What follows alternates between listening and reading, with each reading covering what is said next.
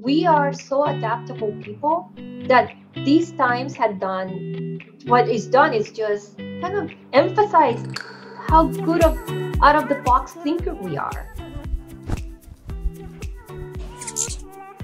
Welcome to a special episode of The Hummingbird. I'm your guest host, Fernando Albertorio. I hope you, our listener, are doing well, staying healthy and safe. In this special episode, we are having conversations with experts, leaders, and advocates within the blind and low vision community to learn about their careers, goals, and accomplishments. Our guests will share their experience and learnings so we could all live successfully and cope with our new normal with COVID-19. Our show is brought to you by Sunu, makers of the Sunu Band smartwatch. Visit sunu.com to learn more. I'm here with Carmen Camacho. Carmen is a health professional, an advocate for persons with rare diseases. She's a member of the board of directors of the HPS Global Network and is been working in the healthcare field for many years. Carmen, welcome to the show. Hi, thank you. Thank you for having me. Yeah, it's great to have you on the show. You know, I've known you for many years, especially as an advocate and involved with your work within the albinism and low vision community. I was wondering, can you please share a little bit more about who you are and what you do with the audience? Sure. My name is, you said Carmen Camacho. I am originally from Puerto Rico.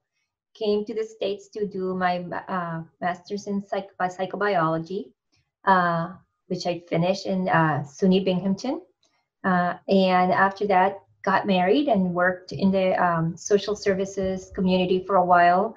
For many years was a crisis clinician in the emergency room until I moved to Massachusetts, where I was given the opportunity to work with the Latino community as a Latino mental health clinician.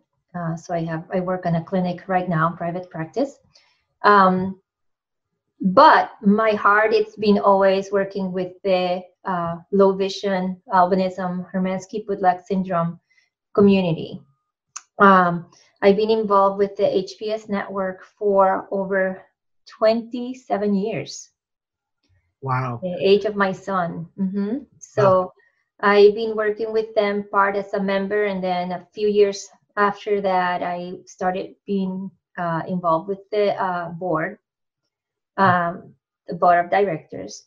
And in the last 5 years, I've been working very closely with people with lung disease. As I will talk later, people with HPS develop pulmonary fibrosis. And I am very involved with families through the process of lung transplant, either deciding if they want to have a lung transplant and going through the process of how to get connected to the transplant centers, or even to the process of saying, no, I don't want a lung transplant, and doing hospice and end up living planning. So pretty intense work. Wow. So you've been involved for many years in the healthcare profession, also in advocacy work, patient education, and also education and activation around people with rare diseases or rare conditions like albinism and some of the other conditions that we'll talk about in a bit. In your work, and here's how I met Carmen, is that we met through an event from the albinism community and group here in Massachusetts called the HPS Network. Can you tell us a little bit more about the HPS Network? What is the network and the mission? Well, sure. Well, first of all, I'm going to tell you what HPS is. HPS are the letters for Hermansky-Pudlack Syndrome, which is a lot of words, but it's HPS is a rare type of albinism. It's a condition that has people with albinism. Not everybody with albinism has HPS, but all the people with HPS have albinism. So we are a type of albinism, and people with HPS develop. We have the regular albinism characteristics. We have the skin condition, the skin light condition, where we're very susceptible to sun and to skin cancer, so we have to be very careful. People with albinism and HPS have the low vision, so our community is usually 20/200, so we're legally blind. So some of us have a little bit more vision, but still considered low vision. Mhm. We develop the most important, we have a bleeding disorder. So people with HPS, which is actually the diagnosis for HPS, comes from missing the dense bodies in your platelets. So all the people with HPS have bleeding dysfunction, so we don't clot. So that's in its own is pretty sensitive. We have to make sure that we don't, people with HPS don't take any aspirin or anything that would make bleeding worse. And because we have different types of HPS, we have 10 subtypes so far. HPS 1, 2, and 4 develop pulmonary fibrosis 100% of the time. We don't know why. We're trying to figure that out. So people with HPS, with those subtypes, will only be treated with a lung transplant. That's the only cure. Their treatments, there are things to slow down the progression, but ultimately the only way that you can survive is with a lung transplant. So that said, so people understand what HPS is, our ultimate goal is to find a cure. So, we're both from Puerto Rico. In fact, we're both from the same hometown of Ponce, right? Yes. And I remember when I arrived to NIH, the National Institutes of Health, in Bethesda, Maryland, back in 1999. So I'm dating myself here. I met Bill Gall, who's one of the leading researchers in HPS, and unknowing to me, I didn't know about the HPS network at that time. But Bill pretty much followed me around the hospital, and I was like, "Why is this guy following me?" And he reached my office and said, "You work here?" And I'm like, "Yes, I do." And he's like, "Great, I need to talk to you." And that's how I got involved in the study back in 2000 and up to 2001. I was one of his test subjects or participants in the study. Yeah, we were very lucky to have Donna Appel, who's our founder, and Donna had Ashley, and Ashley is at NIH is case 0. So Ashley had a really bad bleeding episode, and she was like 2 years old, to the point that she even had traumatic brain injury because of the bleeding. And she got so frustrated, and she was so alone that she felt that no one ever had to go through this by himself. And she started getting people together, and that's how she founded the HPS network. She started gathering people, looking for people, and she needed people because she needed Dr. Gall to be interested in finding a cure for this. So thanks to Donna's efforts, we were able to start the national, which is what you're talking about, the natural history study at the National Institute of Health, which I also start in 1990. I went in 90. That's when I went, 1990. And that's how we started that process, trying to figure out how, looking at Ashley and looking at the few people that at that time we knew had HPS, to see what the progression of the condition was.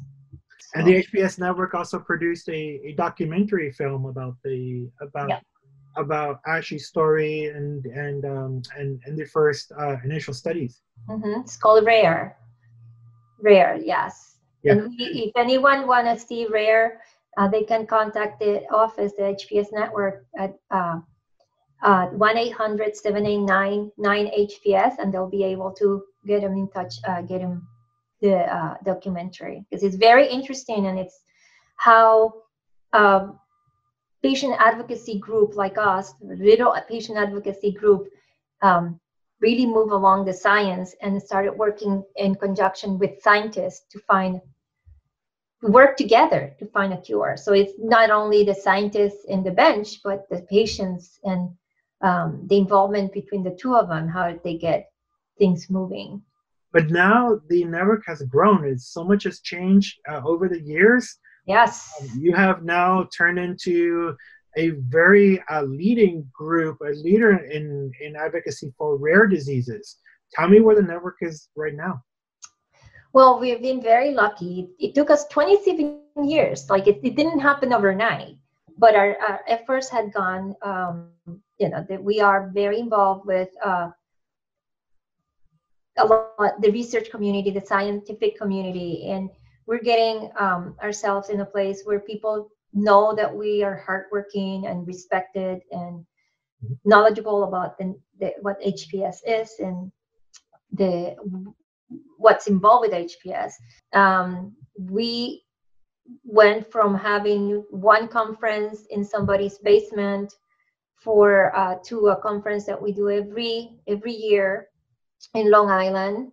And the last time last year, we hosted 40 doctors that came for a whole day, what we call the meeting of the minds.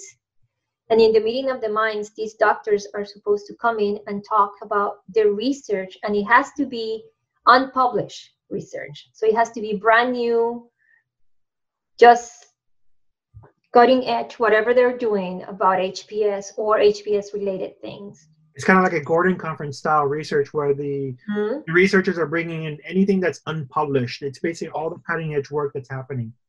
Yes. So we came from doing that with 5 people to last year we have 42. Wow. And with this year, we were supposed to have our conference in March. And unfortunately, because of COVID, we had to cancel it. And actually, this weekend, we were supposed to be flying to Puerto Rico to have our conference in Puerto Rico, where we meet 2 days. One day we meet with the patients, and one day we meet with doctors. And the doctors get CMEs that we sponsor so they can learn the clinical aspects of HPS. And that actually is a great, leads me into now the question of our new normal, living with COVID-19, coronavirus, and again, the high risk that patients with HPS have, whether in Puerto Rico or across the United States, are having, especially coping with the risks of getting exposed to coronavirus right now. Let's talk a little bit more about how the network has evolved and adjusted to providing and leading during this time. Well, we were, I think we were talking about this before we started the program, is how people with low vision had always had to rely on technology to make our lives better. So we were kind of like 3 steps ahead to the rest of the world and being ready for this, which, I guess it's worked to our advantage. So we were always very involved with the community by our presence through conferences, through outreach, and that had to stop, of course, because of the social distancing. And we are there, we answer questions, we support them. So we're doing that. We have a phone connections, parent connection every Monday at 8 in Spanish, and the second Monday of the month in English. And we were also already having what we called an adult connection, the second Wednesday of the month, for people that spoke from people in Puerto Rico in Spanish. So the problem with the virus is that we had to extend that to our whole community. So we've been offering much more video conferencing where we all get together and at least get to see each other and talk. So there were so many things we wanted to tell our people. So we're trying to do it through video conferencing, through phone calls, through using a lot of the social media, which is going to never replace the idea of us being together. But we have to see it as the bestness thing. Right. And it sounds to me like you've already been set up to deliver a lot of programs and services remotely through the phone calls, the weekly calls, and now it's just been extending the programs out via Zoom. You know, you've created other programs to keep people connected, to share information. And we're going to have a cooking show. One of our members who's a chef is going to teach our community how to cook. That's awesome. Through Zoom. So that's next month. We're going to have our guest from Puerto Rico, actually, who has a restaurant, and he offered to teach us how to cook. And we're not sure if he's going to do a dessert, but he's going to do yet, but it's going to be exciting. So we're trying to keep our community engaged. We are also ahead of the game on that aspect because people with HPS are very, some of us are pretty immunosuppressed because of medications we're on, or people that have transplants are immunosuppressed because they are on and rejection drugs. Or for example, I am being evaluated for lung transplant. My lung capacity is okay, but because I know that it's going to happen, I've been taking good care of myself. So things are okay when I really need my transplant. So I have to be extra careful of not getting any major cold or anything that would make my lungs worse. So we were already practicing that physical distancing, not as extreme as we're doing now, but we were always saying, well, no hugs, let's do the bump, that, you know, the elbow bump, hello, or, you know, the booty bump, hello. And we would create creative ways to say, we love you, but in a safe way. That brings me to another aspect that I wanted to touch upon, which is, you know, already you've been practicing the physical distancing, the working remotely. So, you know, it sounds like, you know, as people with rare disease and chronic conditions are set up for success, even if we are coping with the high risk during this time of COVID-19. And I wanted to see if you could talk a little bit more about how you've been coping with this time, and what advice you have for other folks with either chronic disease or low vision or albinism. You know, how can our listeners better cope during this time? Well, I think that one of the hardest parts with people who have low vision is our physical distancing, because you got to be close to people to know who they are. You have to be, you know, you don't want to be talking to a pole. You want to make sure you're talking to another person. So it's our nature to get close. It's our nature to try to, you know, to get your vision, to get like, okay, let me see, let me read this, let me see who I'm talking to. So for us, it's like our nature to try to get close. So it's not natural for us to have to get ourselves 2 steps back or 8 feet back and you know, feel comfortable. So it's an adjustment. It's an adjustment because this is not our nature. Nature is to be close to things. So learning that, I think, is going to be hard for all of us that have low vision. As I said, we have a little more practice because we have the underlying physical stuff that make us be aware of that. There's a lot to understand, especially in this time, as we're learning about the virus, as we're learning about how it transmits, but especially for people with chronic illness where the risk is even different. It's at a different scale. It's in the order of magnitude different than even people with low vision, and all the other things that we have to do as people with low vision to get around. But as you said, every time you go outside, every time you go to the supermarket, that clock starts again. And that's one of the big things that we have to keep in mind, especially as we put our phone close to our face, like, you know, the things you don't think of, things that people don't usually think of.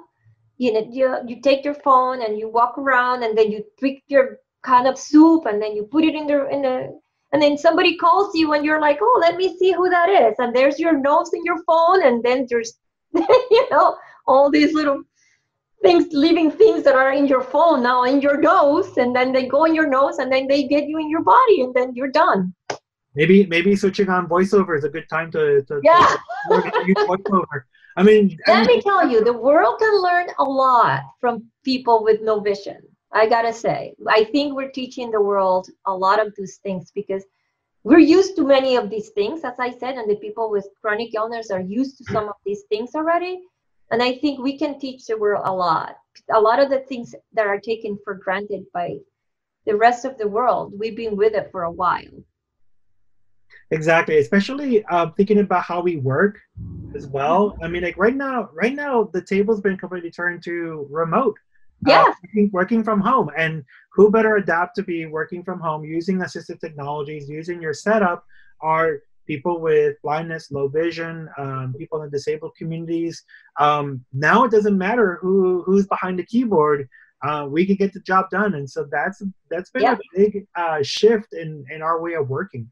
Oh, yeah. It's funny how people said, how do you adapt to this time? And I think that we had adapted pretty well because compared to the rest of the world, because we have always to be adapting.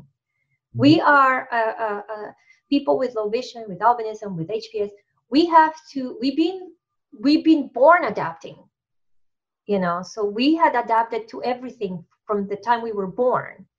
Somehow or another, we have to adapt the way we work to school or do our homework or look at the blackboard or work on the computer or read a book. So we are so adaptable people that these times had done what is done is just kind of emphasize how good of out of the box thinker we are.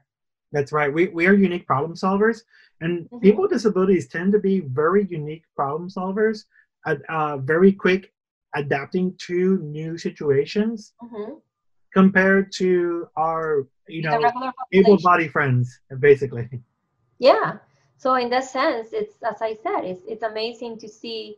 I when I meet with my people from work, it's amazing to see they're talking about the things they're having struggles with, and I'm thinking like, really? Okay. But it's not to be sound cocky, but it is funny to see how what is always being your handicap is now your strength. Exactly. It's kind of cool to see. Definitely. So, Carmen, we're almost running out of time, but I just wanted to get, what do you think is the future like? What's our future going to be looking like, especially now after the next couple of months go by? I think especially for people with chronic illness, it's going to be a little scary time to go out in the world. For our regular folks, it's also going to be challenging. But we, as you said, we are problem solvers. We adapt, and I think that it's going to take time, but it's never going to be the same. I don't think we're ever going to go back to where we were last October. I think that there's going to things that are going to be are in our heads, and they are present in our everyday living that are going to keep us doing things a little different. But I think that we will adapt and we'll get to the point that hopefully science, I am a great believer in science. I think science is going to find a way to keep us back at least close to what we were before.